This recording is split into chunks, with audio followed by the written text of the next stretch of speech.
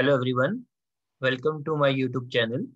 Today I am going to upload another very interesting and informative video tutorial related to simulation of perovskite solar cells on SCAP 1D.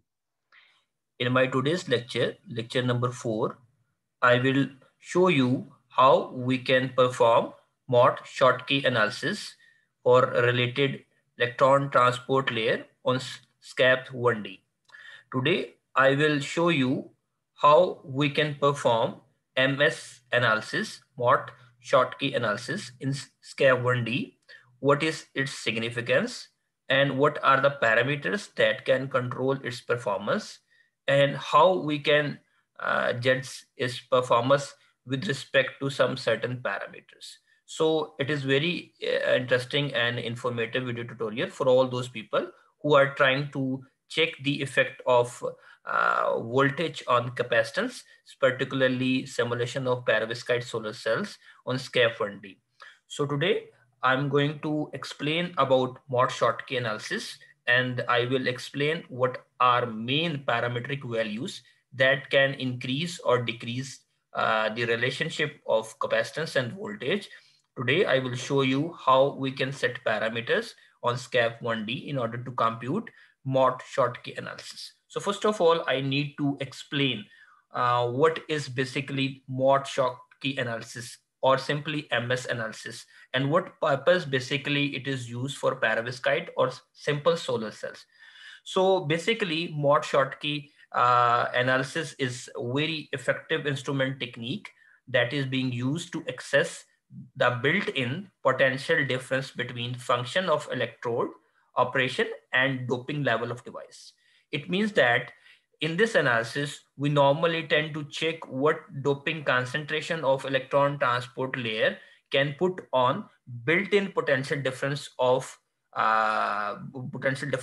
electrode. Simply in this analysis, we will check by variation of doping concentration of electron transport layer what can be impact on our device potential difference, what can be the impact of variation of doping concentration on device capacitance, and what is the basic relationship between potential difference or bias voltage with respect to capacitance. In this analysis, basically, there are two things. First thing is what CV analysis. It is very important analysis, and a lot of people need to know about that, how CV analysis need to be computed.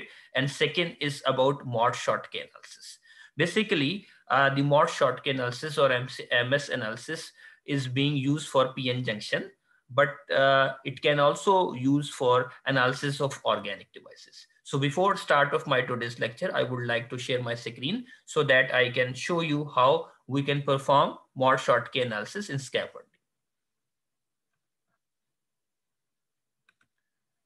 Okay, so my screen has been displayed to everyone. Now I'm going towards start of my today's analysis, that is about Mott Schottky analysis. And before the start of this analysis, one person need to do what? One person need to click this button as a marked. Before simulation, all these buttons are basically unmarked. We need to mark IV characteristic curve, and second one, capacitance and voltage action button as mark, and then we need to click on quantum efficiency or inverted power conversion efficiency. If someone is interested in doing Mott Schottky analysis or MS analysis, he should mark this button as a capacitance voltage button as a marked enabled. So now we have just selected CV analysis as a function in order to get its performance analysis, in order to get a comparison of capacitance and voltage. So I have just explained that by clicking over here, capacitance and voltage, we can perform two kind of analysis. First is basically the relationship of voltage with respect to capacitance, that is CV analysis. And second thing is basically the Mott Mott Schottky analysis. Both analyses are very important in writing research paper, in writing research report and other theses as well. And student and other researchers must need to know about the effect of the bias voltage on capacitance and how and what parameters can control the value of generated voltage and capacitance respectively. So I'm going to explain that. That how we can check its analysis of capacitance and voltage in short Mott Schottky analysis in SCAP 1D. Before the start of my complete analysis, I need to once again recall that this analysis is basically based on the variation of the value of doping concentration of ETL, electron transport layer, whatever you are using material like titanium dioxide, indium sulfide, and other parameters. Whenever you are going to start your analysis, CV analysis, you need to do what? You need to change the value of doping concentration of your ETL material. And with the variation of doping concentration or donor density of ETL material, we can easily determine the CV analysis and the Mott Schottky analysis. There are two analyses. Once again, I'm repeating CV analysis and Mott Schottky analysis. And you can vary the value of your doping concentration of ETL in SCAPs 1D for particularly for perovskite solar cell simulation or simple solar cell simulation. And you can check the effect of more and more donor density, and by variation of some certain particular range from lower range to higher range, what impact a doping concentration of ETL can put on Mott Schottky analysis or simple CP analysis. So I'm going to start my analysis. I'm going to set my value a little bit lower. Like you can see that I am going to set my value 1 raised power 14. It means that doping concentration of my ETL material is basically 1 raised power 14. Now I'm going to start my analysis. I have already marked CV curve function as action, so that I am interested in getting curve between voltage and capacitance, and I can conclude that what doping concentration can affect on voltage of my device and what doping concentration can put effect on capacitance, and then I can relate that what is the basic function between generated voltage or potential difference of my perovskite device and the capacitance. So I'm going to start my simulation by simple clicking accept. Okay.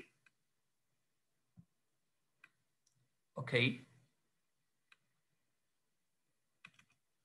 Okay, now I'm going to start my first Mott Schottky analysis on the variation of doping concentration of my ETL layer or material with a range of 1 raised power 14. And then I can show you what graph is basically this capacitance and voltage, a CV analysis graph. And next I can show you what is basically Mott Schottky analysis curve. Basically, both these curves are inverse to each other. We can see that there is not so much difference between both analysis, but simply if we have CV curve and if we try to reverse CV curve, it will provide us a Mott Schottky graphical representation. That will be once again the relationship between bias voltage or generated voltage and the capacitance. Now my simulation has been computed. Now I'm going to check the graphical representation. I'm going to check the Mott Schottky analysis. So I need to click over CV because I am interested in CV analysis. If we know that current and capacitance, if we know that voltage and capacitance relationship, we can easily understand the Mott Schottky analysis. So I'm going to click over CV. Okay. Okay. There are basically the two curves on my left side. You can see that here is one curve and here is second curve. This first curve is basically what it is, a basic relationship of generated voltage, a potential difference of my device with respect to capacitance. And this one curve is basically CV analysis, capacitance and voltage analysis. Voltage is basically the potential difference that has been generated due to difference function of electrodes of our device with the variation of the doping concentration of ETL material. So the first curve is basically the graphical representation and relationship and analysis between voltage and capacitance. Over here, you can see on y-axis basically what is capacitance. So first curve is basically the CV analysis for particularly my today's Perovskite device. And now coming towards the second graphical representation, this graphical representation is basically inverse of my first graphical representation. So I have just explained that the analysis, CV analysis and the Mott Schottky analysis are interrelatable to each other. So if you can see that it is basically exponentially decreasing and it is basically exponentially increasing. This curve is basically Mott Schottky analysis curve, and it is once again between what voltage and 1 hour capacitance. So it is basically reverse of my first graphical representation. Now I am going to explain important thing. When you are going to simulate CV curve, you will always have some like curve CV analysis and Mott Schottky analysis. And both analyses are very important in order to get some performance analysis, in order to get some particular and better results for our Perovskite device on SCAPs 1D simulation. So what actually these graphical representation provides us information? It is now very important thing. I need to explain that. I need to explain the reason. What actually curve explains why we are doing this analysis. What are the important parameter we need to detect from it? What are the conclusions? It both the curve, first one curve, it actually represents what if we have more potential difference, if our device, Perovskite device is generating more potential difference, more voltage, the capacitance of my device will be large. It means that by some way, somehow, if our device potential difference, device voltage is increasing, the capacitance will tend to increase. In my case, you can see my fixed bias voltage is basically 0.8 and my capacitance value is about 77.00. It means it is a variation of voltage with respect to capacitance, and it is being controlled by what value? The doping concentration of ETL.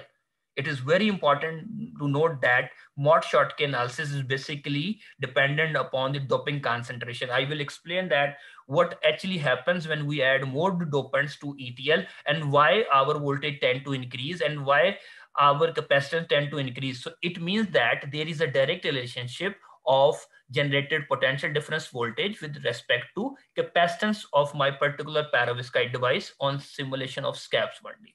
Now I'm going to explain the second one. Second curve is basically similarly mirror image of first curve, just inverse of first curve. So that's why this analysis is Mott Schottky and first analysis is basically the capacitance voltage analysis. Both analysis provide the same information. If we have more potential voltage generated by by electrodes of our Perovskite device, our capacitance will tend to increase.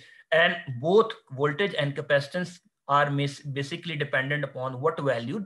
On value of doping concentration. I'm now going to change my doping concentration little bit higher. Then I can add more positive results to my today's simulation work. Now I am going to set my value little bit higher than that of, now I'm going to set my value like 17, a little bit higher. More doping concentration is being added to my ETL layer. Now I'm going to accept. I'm going to start my simulation. Okay. We need to wait while simulation is being carried out, because it takes some time, and as compared to IV characteristic curve, quantum efficiency curve, and CV analysis and CF analysis, CV analysis are normally more time taking, more delaying. But it is very important to understand the relationship of capacitance generated voltage and capacitance, and on what parameters they are basically dependent. I just explained that it is more dependent upon the doping concentration of what? Doping concentration of ETL layer. If our doping concentration of ETL will be large, we will have better generated bias voltage and we will have more capacitance. Okay, my simulation is being carried out and computed on the value of 1 raised per 17. Okay, I'm going to once again across my CV analysis. Okay, now you can see that my first curve is little bit higher as compared to second one. And now if I try to check the red curve, my generated voltage is little bit higher than that of 0.8 volt. It means what? as I have increased my doping concentration of ETL from 1 raised power 14 to 17, it means that I have added more dopants to my perovskite ETL layer, and it has provided me large voltage. And we have already seen that if the voltage will be large, the capacitance will tend to increase. There is a direct relationship between generated voltage, bias voltage, with respect to capacitance of my perovskite device that is being simulated on SCAP 1D. So it means that doping concentration, if the higher the doping concentration, the higher will be the bias voltage and the higher will be the capacitance. And same phenomena can be seen for the Mott Schottky analysis. It means that we are directly controlling our bias and generated voltage and capacitance with the variation of the doping concentration. So now I'm going to add some concluding remarks that are very important. We have seen in today's analysis that capacitance can be increased with respect to generated bias voltage, and it tend to increase it gradually as long as we tend to increase the doping concentration of ETL or ND value.